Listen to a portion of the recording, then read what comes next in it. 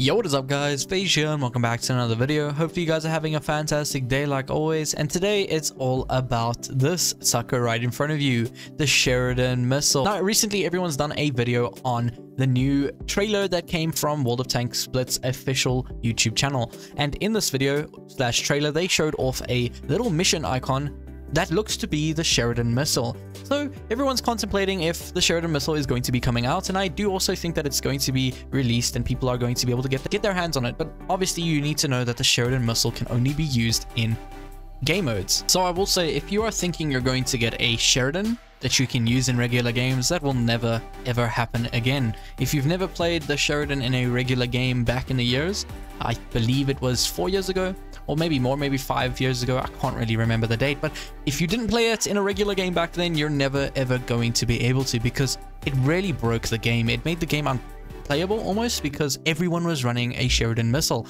And one thing you must know about a Sheridan Missle, it obviously has missiles, and with missiles you could literally shoot people without even showing your tank once. People used to hide behind obstacles and just farm people out, because people could use auto aim to actually make these missiles track people in the beginning when they first came out. So when you first had a missile, you could literally just use your auto aim and your missiles will lock onto people mid-air and hit people like aimbot. And it was absolutely broken because it made everyone who wasn't running a Sheridan Missle absolutely obsolete. Because imagine playing a E100 or any type of heavy tank that is really good at face hugging and being front line, but a Sheridan Missle behind a hill that you can't even see him or even get a chance to actually shoot him because he's always hiding, can just farm you out with missiles. It really ruined the game when it first came out, because it was part of a regular tank. You could use it in regular battles, and it just ruined people's days. I do believe Wargaming stripped the stats that you had on the Sheridan Missle,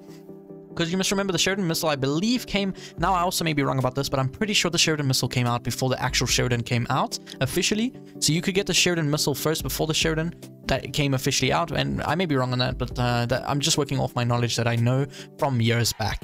And I do believe that the Sheridan Missle came out. This was the tank that Wargaming was trying to test if it would fit in the game, and it definitely did not fit in the game. For mentions, I just said this tank was absolutely broken, and that is why it will never come into the game as a regular vehicle. If you go to sell this vehicle, so let's say you're getting it because you want to get some gold, I literally can only get 10 gold for selling this tank, so it's not even worth anything. So yeah, you can't get anything for it if you sell it, so don't think you're going to get any gold from grinding this event for the tank. It's a vehicle that you can only use in game mode. So if you're not someone who likes playing game modes like myself, the only game mode I really like playing is realistic battles. Now I must say, in realistic battles, the Sheridan, any type of Sheridan you use, is just going to be absolutely amazing. But the Sheridan Missle, imagine just a Sheridan, but a Sheridan that can shoot over walls and over obstacles, and you don't need to go out and show your tank once. You don't even need to have good aim in this tank. You just need to use the mix of...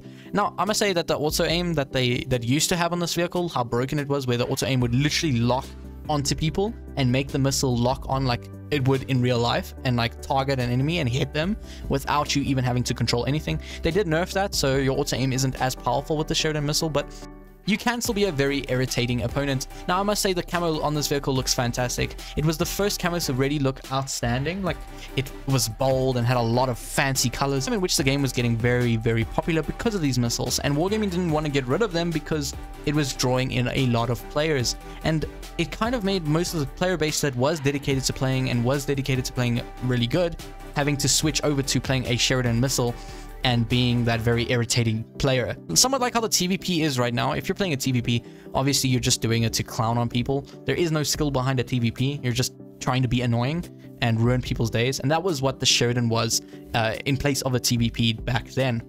Yeah, it's nothing crazy. I don't think you guys should be hyped about it. It's definitely not something fantastic. I mean, if you play game modes a lot, then you do have an extra vehicle that you can play game modes in, but the missiles aren't as strong as they used to be, so don't think you're going to be that irritating like you used to be able to back in the day, because it's not really going to give you that anymore. The auto aim and the lock-on mechanism of the vehicle with the missiles is a lot harder to use, so most of the time I just end up playing it like a normal Sheridan. Here in this game, I'm showing you guys a lot of the missile and how I'm shooting it and how it, like, you can move the missile around with your camera and all that.